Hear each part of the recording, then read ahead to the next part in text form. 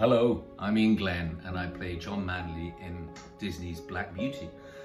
And I'm here today, I'm very excited to be reading one of the finalist stories in the high school category for the WBF's inaugural creative writing contest. The theme is wild horses and this story is called Chaining the Wind, and it's beautiful, and it was written by 16-year-old Andrew H. from San Francisco, California. Chaining the Wind. From the time that I was born, I swore that I would never allow any creature, human, horse, or otherwise, to control me. From my first breath until my last, I would be as free as the winds that swept over the desert plain. Every sensation I felt would be glorious and exhilarating because I alone had chosen to experience it. Regardless of my circumstances, I would be wild, unfettered, and fully alive. In the days when my world and my soul were young, I both believed that my future was limitless, and I knew I would never be broken. I was wrong. My first memory I have is of myself running. I was a capricious, gangly colt, mischievous in a good-natured way, obsessed with speed and almost constantly in trouble. My mother, along with most of the other adults in our herd, kindly but firmly guided me. When I wasn't causing a ruckus, I spent my time frolicking in the vast plains that I called home. I raced the other foals, devoured as much food as possible, and swam whenever I stumbled upon lakes. Every moment of my existence was idyllic and wondrous. As unforgettable as my days were, I treasured the nights even more. After the herd had finished dinner and the slow, peaceful rhythms of dusk settled upon us, a change would come over the other horses and the landscape itself. The once bustling plains would become eerily silent and empty, their grasses and heaps of dirt brushed by a gentle evening breeze. The sky would be filled with a crimson hue, and the earth would be blanketed by a crystalline stillness, its features illuminated only by fleeting rays of light from the setting sun. While the transition from day to night was mesmerizing, it paled in comparison to the shift that occurred within the horses. The weary, reticent elders would suddenly come alive with the memories of their youths. Their plodding, sometimes cynical demeanors would change to ones of buoyancy, nostalgia. They spoke of their entire lives, spent on the endless, unchanging plains. Whenever the younger horses felt worried or lost, they would remind us of their struggles and of the challenges our ancestors faced and overcame. For as long as anyone can remember, this land has been our home. An older mare once told me, our lives are difficult. We must always work hard to survive, but they're beautiful and irreplaceable too. You see, these plains and this way of life aren't just features that complement our existence, they're part of our souls. Regardless of where life takes us, we'll always carry the memory of our home inside of us. This land doesn't belong to us, and yet it is ours. Always be proud of it. On that particular night, I stared into the starlit sky and made a wish. I asked for a life like the ones my ancestors led. I wished for health and happiness, and more than anything else, I was filled with a longing for the freedom to exist as I wanted to. My luck only held until I was 4 years old. One sweltering summer day, I decided to stray from the herd in pursuit of adventure. I was aimlessly following a winding river when I suddenly heard a deafening, unearthly shriek. Pivoting around in alarm, I noticed a massive glinting object in the distance. A train, although I didn't know it then. Without thinking, I bolted. Filled with frenzied energy, I continued to gallop wildly about until I stumbled over something long and slightly raised. With a snort, I toppled over and fell painfully on my side. Panting, I rose slowly to my feet. However, because I didn't perceive any immediate threats, I decided to examine the object I had tripped on. It was unlike anything I'd ever seen. Several feet wide, but only a few inches high, the unnatural feature appeared to continue beyond the horizon.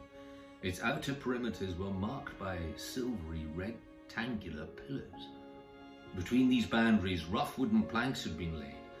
For a brief moment, I was so befuddled by the railroad that I didn't move. I stared, transfixed. A sudden clang caught my attention. Seconds later, the tracks began to tremble violently as a cacophonous rumble filled the air. I raised my head and was met with a horrifying sight. The immense contraption I had seen earlier was hurtling towards me. A wave of terror crashed over me. Petrified, I attempted to flee, but I was so frightened that my legs simply buckled. For a few precious seconds, I lay sprawled on the ground, helpless in the face of imminent danger. In a desperate effort, I gathered my legs beneath me and hastily found my balance. Electrified by fear, I leapt away and blindly rushed forwards. Even so, I narrowly avoided being hit by the oncoming train. When I had put at least 200 yards between myself and the locomotive, I swiveled around to watch it as it swept into the horizon. For an instant, I was filled with a sense of triumph. In spite of my enemy's best efforts, I had survived. As long as I stayed away from the path on which it seemed to reside, I would never have to face that wicked contraption again. As I started to prance around in exultation, a grim realization shivered through me. I stopped celebrating. Slowly, nervously, I began to survey the surrounding area. Nothing was familiar. My head sagged and my ears drooped as I grasped my predicament. I was stranded on the wrong side of the impassable trail. I had been cut off from my home, my herd, and everything that I knew. While I could cross the tracks, I was so terrified of the locomotive that I couldn't bring myself to even set foot on them again. As I gazed longingly at the rolling plains that lay just beyond the tracks, I formulated a plan. The railroad couldn't possibly continue on forever. Eventually, if I followed it, I would discover its end and pass to the other side without endangering myself. Strengthened by my resolution, I turned and broke into a brisk trot, tracing the path that the train had taken. It took me several hours to realize that I grossly underestimated the size of the treacherous tracks. I walked until my legs ached and my progress slowed to a crawl, but the never-ending trail stretched on, taunting me with its unnervingly straight lines and the inevitability of its presence. While I was accustomed to the warmth of the plains, I found myself overwhelmed by the searing heat for the first time.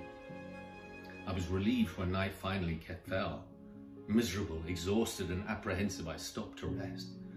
I attempted to sleep, but a primal fear lurking within me kept me awake until the first rays of day penetrated the sky. Unwilling to waste any more time, I set off, shaking my head periodically to prevent myself from dozing off. The whirling dust rose before my weary eyes as I staggered forwards, momentarily blinding me. This area of the plains was sparsely populated. The few animals who dared to make their homes in this inhospitable environment had evidently kept to themselves. Worse still, the unforgiving ground was littered with stones. Every time I took a step, rocks were wedged into the cracks in my hooves, causing me to limp badly. In an effort to preserve my sanity, I tore my eyes away from the hateful railroad and surveyed the land around me instead. This didn't help much. Aside from the path separating me from salvation, the place I'd come to was characterized by small, dull mounds and dusty flatlands. The monochromatic landscape was punctuated only by occasional patches of shrubbery, which, if nothing else, provided me with the food I needed to sustain my trek. When the sun sank beneath the horizon at last, I collapsed. Every part of me, from my bruised feet to my parched throat, was throbbing.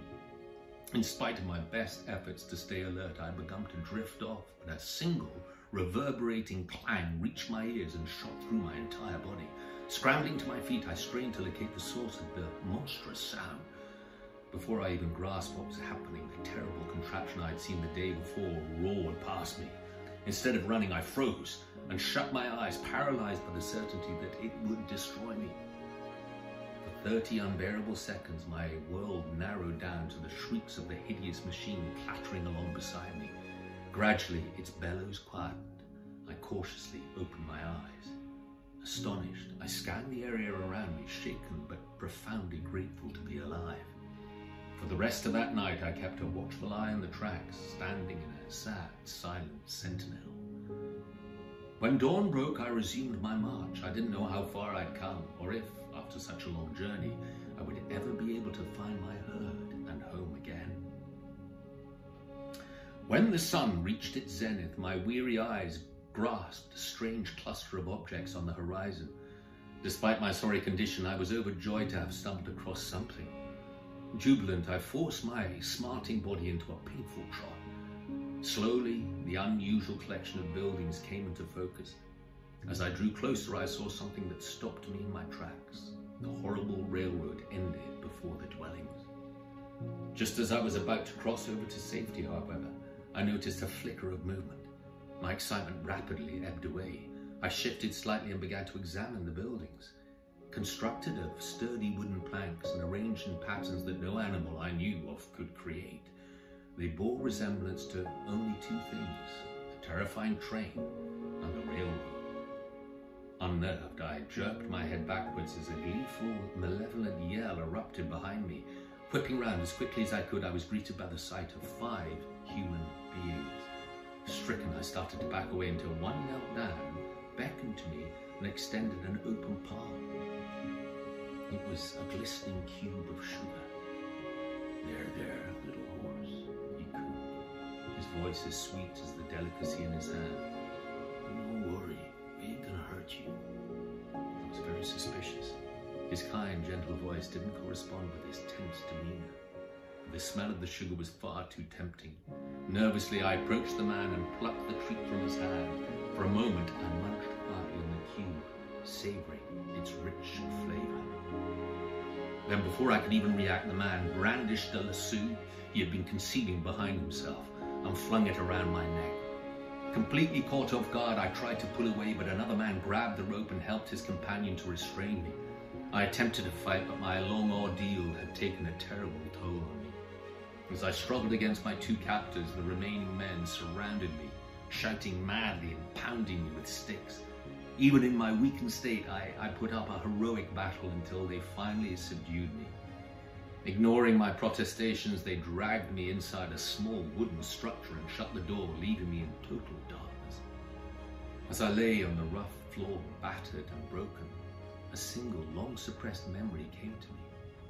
I saw myself as a hopeful little colt, staring at the sky, wishing for life and longing for freedom. And in that moment, even as I began to repeat my forgotten dream over and over again, I knew in my heart that it would never come true. Well done, Andrew. That was brilliant. Thank you for using your creativity to help protect the wild horses, Andrew. I'm Iain Glen, and I stand with wild horses.